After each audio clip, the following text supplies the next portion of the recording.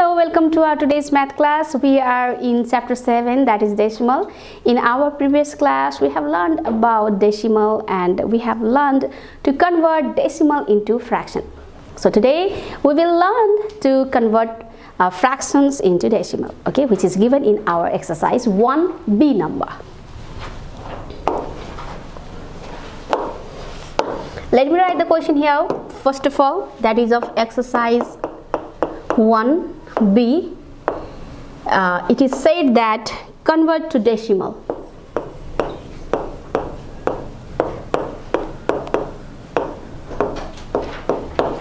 MALS. Okay. 1 number question first of all. 4 whole number 1 by 10.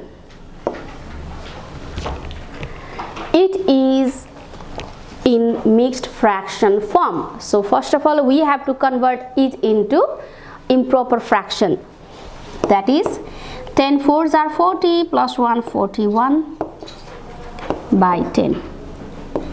So where to put decimal? Yeah, this is the question. You know that after decimal we have tens and then hundreds.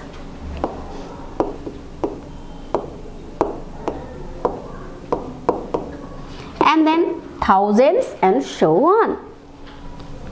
So we put decimal before ones digit. See, this is 41. In ones place we have 1. We put decimal before ones digit, that is 1. This means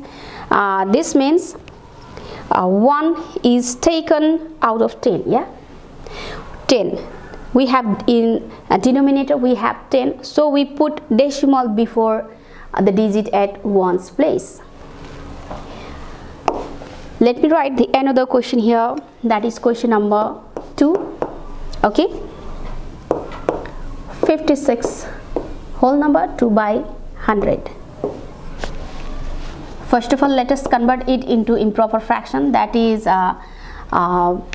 when you multiply 156 you will get 5600, and when you add 2 that will be 5602 by 100. Okay, 56.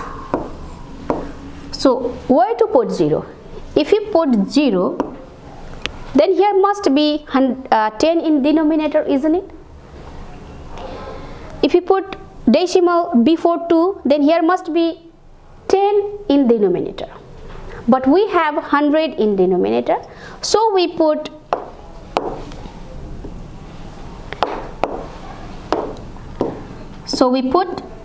decimal before the digit at tens place. Ones tens place. This means 100 in the denominator. Yeah, this means the 100 in the denominator. That is why we put decimal before the digit of tens place. What if, yeah, what if 5602, 5600 by 1000? We put decimal before 6 here, 5.602, because we have 100 here in denominator, so decimal before 0. If we have 100,000 as a denominator, then we put decimal before 6, that is the digit 800 place. Okay, so now exercise 3. Okay, exercise 3 here it is said that write the following in expanded form.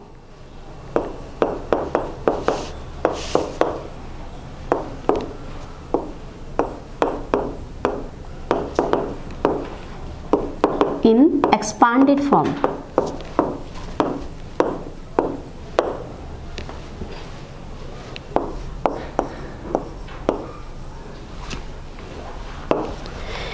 Here we have a question here.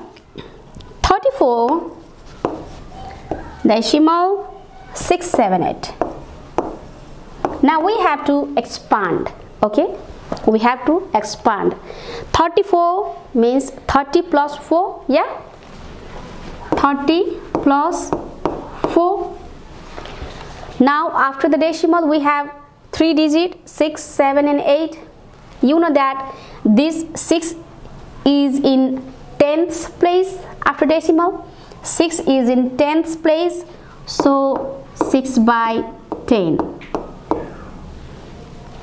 7 is in hundreds place, so 7 by 100. 8 is in thousands place, so 8 by 1000. Okay, 8 by 1000.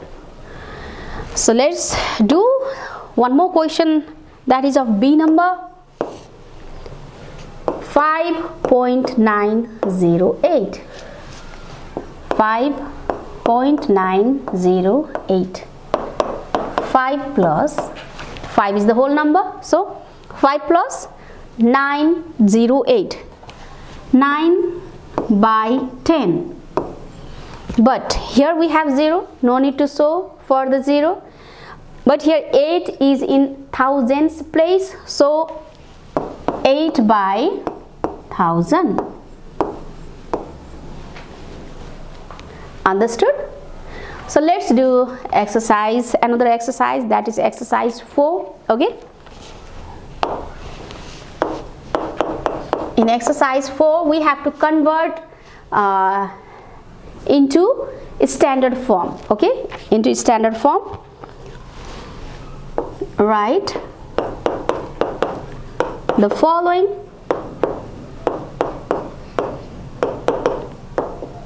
in standard form.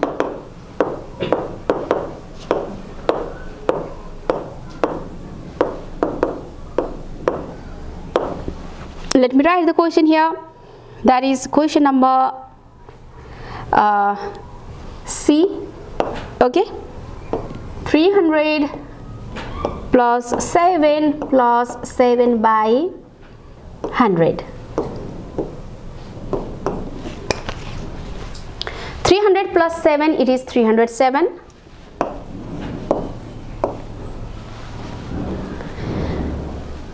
But here we have 7 by 100 as a fraction, yeah, fraction.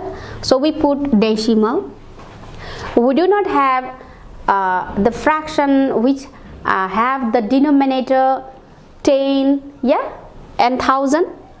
We do not have the fraction which have the denominator 10, so we put 0 here. And then we have the fraction 7 by 100, so we put 7. 307.07. Okay, one more example here, that is of D number. Okay,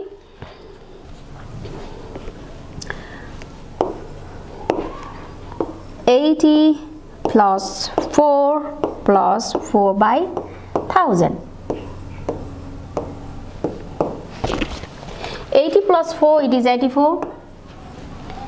Now we do not have the fractions having the denominator 10 and 100, yeah, so we put decimal and 0 in tens place, again 0 in hundreds place, because we do not have the fraction having the denominator 10 and 100. That is why. And at last we have the fraction 4 by 1000, so we put 4 in the thousands place. Okay, so this is how we solve the exercise 4 questions here. Okay, so I hope all of you understood what I taught today. Okay, the rest of the question you try to do yourself. So for today is only this much. Bye bye.